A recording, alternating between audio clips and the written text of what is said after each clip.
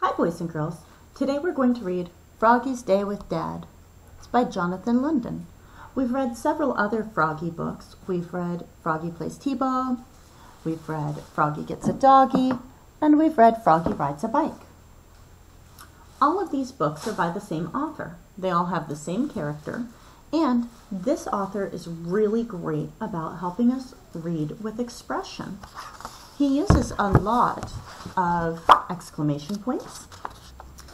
He wants us to read with our excited voice. And he does things with his text, with the writing itself, with the words, to help us see how we should be reading it, to make it sound like it's really happening. Let's read Froggy's Day with Dad, and we're going to read for two things. We're going to find out what character trait he shows, and we're going to focus on reading with expression.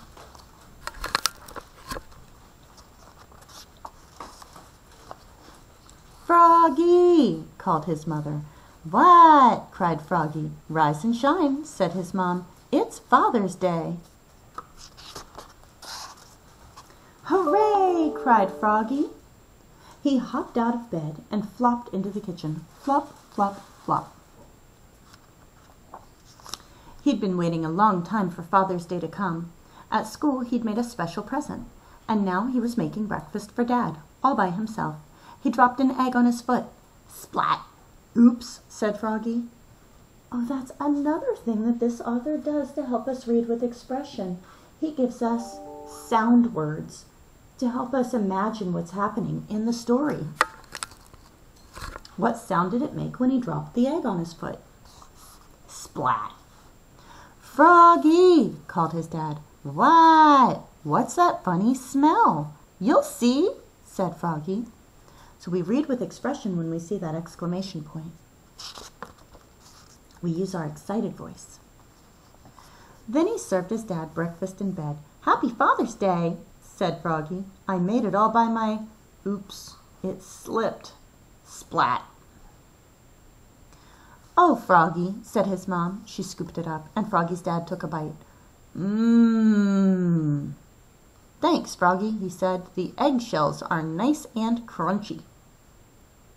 I don't like my eggs crunchy, but I am noticing that his dad must, because the author gave us a sound there too, to help us imagine how much he must like it.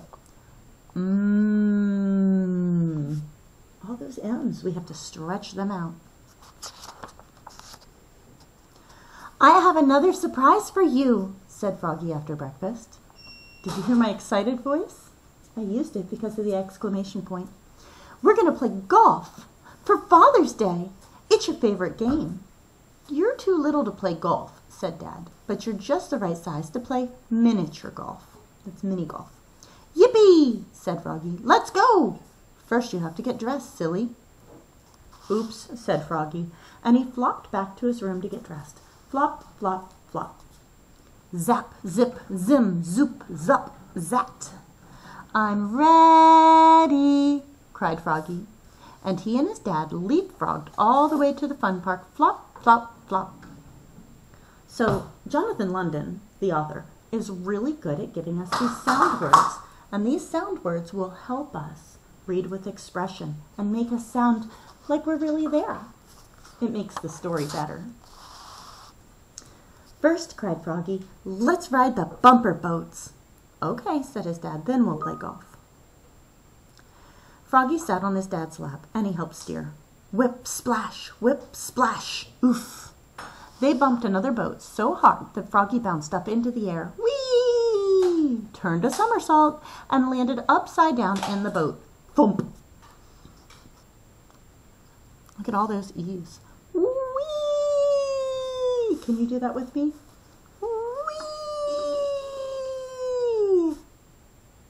All right, so we want to make sure that we are reading all the time, like we're really, really there. It makes the story wonderful.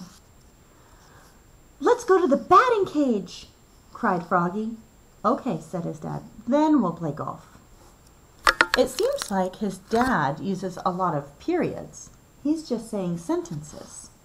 But when Froggy's talking, he uses those exclamation points. He's very excited about things. Froggy put on a helmet. Zat! Then he wound up and swung. Oops! The bat flew out of his hands and hit his dad in the foot. Thunk! Now can we play golf? Asked his dad. Golf? Said Froggy. Why didn't you say so? Let's go!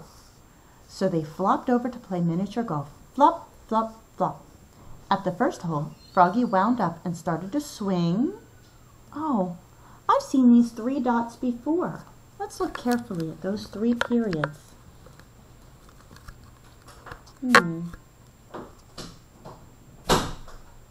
It's not a whole sentence. It's part of a sentence. These 3 dots make us want to pause. The author wants us to pause while we're reading it to sort of build up a wait time, like, ooh, we can't wait to see what's coming next, okay? So we're going to pause when we come to those 3 dots. At the first hole, Froggy wound up and started to swing. Froggy! Yelled his dad. What?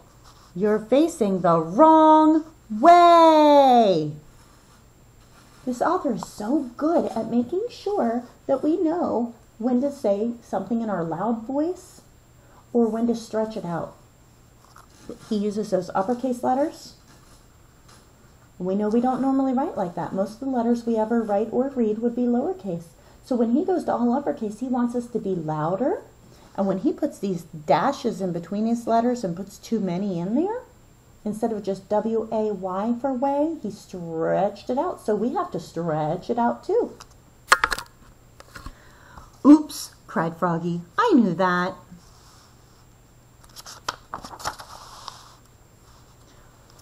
Froggy turned around, then wound up and started to swing. Wait, said his dad. First, you have to address the ball. Address. I wonder what he means by that. Oh, said Froggy. Hello, ball. No, his dad laughed. I mean, stand with your feet apart and place the head of the club behind the ball. Then swing. Did you hear me read then funny? I read it differently. I put a little extra emphasis on it. It's because it's all slanty. The word then looks different than the rest of the text. Let's take a look.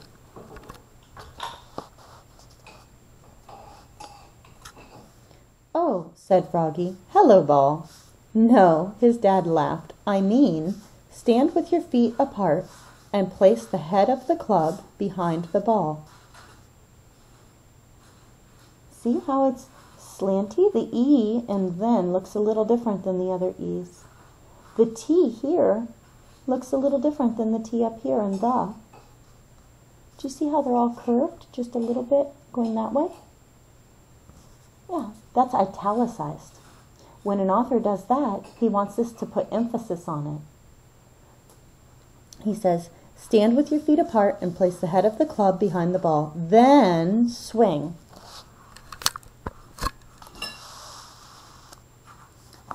Froggy shrugged, then wound up and swung.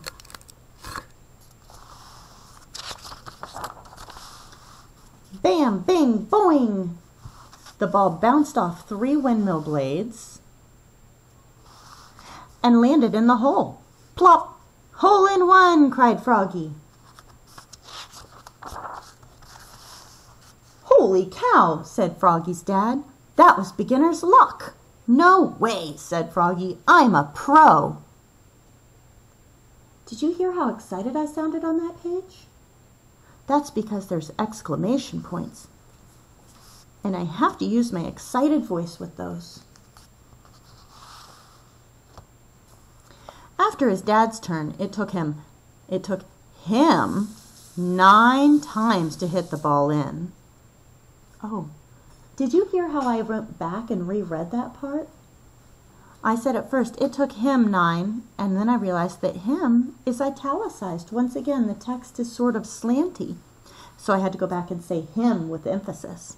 Instead of it took him 9 times, I said it took him 9 times to hit the ball in.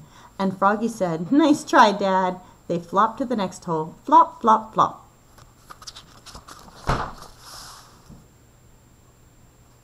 Do you see anything italicized on this page? Anything slanty on this one?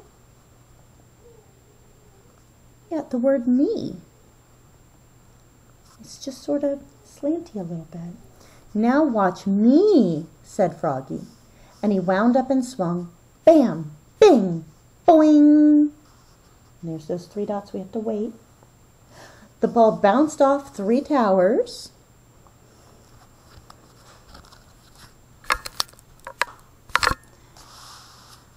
And hit his dad smack in the head, bonk, and knocked him down. Oh no. "Oops," cried Froggy, looking more red in the face than green. "Thanks, Froggy," groaned his dad, and he rubbed a bump on his head the size of a golf ball. The rest of the game was fun, though, especially for Froggy. The whole word is slanty. Especially for Froggy. He dove into a pond beneath a waterfall, flop, flop, splash, and came up with 7 balls. And when they got back home, Froggy gave his dad his special Father's Day gift. "Happy Father's Day, Dad!" He tore off the paper. Oh, it's all stretched out. Look how many R's there are. Look how many I's there are. Look how many P's there are. It's supposed to be the word rip, but we only hear 3 sounds in that. Rip, rip, rip. This time we're supposed to put extra sounds in there to stretch it out really long. Let's make that sound together. Rip. "Wow, a mug," he said. "Yep," said Froggy. "I painted the letters all by myself. It says, 'To the best dad I ever had.'" "Thanks, Froggy," said his dad. "This is the best gift I ever had." Wow, there sure were a lot of exclamation points in there. Most of them were from Froggy. When we go back and look at it, I can tell he was excited about something. He was excited to make his dad breakfast in bed. He was super excited to go play mini golf. He was very excited about the bumper boats. He was really excited to go to the batting cage. And he was very excited about playing mini golf.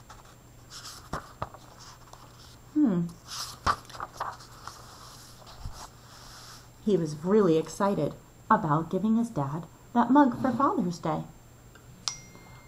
I would have to say, I think the character trait that Froggy showed the most, if we had to describe Froggy in this book, I would say he was excited.